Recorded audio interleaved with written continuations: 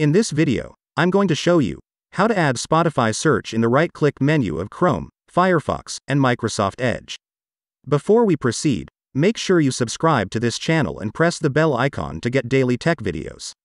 Let's get started. With this, you can search any selected text on web pages on Spotify library. And you don't need to be signed in just for searching songs.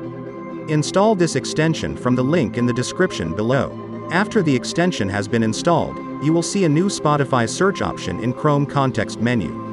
Use it after selecting some text and then it will take you to the Spotify library and will show you matching songs, playlists, and podcasts. If you are signed in to your Spotify account, then you can start playing those songs right away. That's it, guys. If you like this video, give it a thumbs up and subscribe us for more.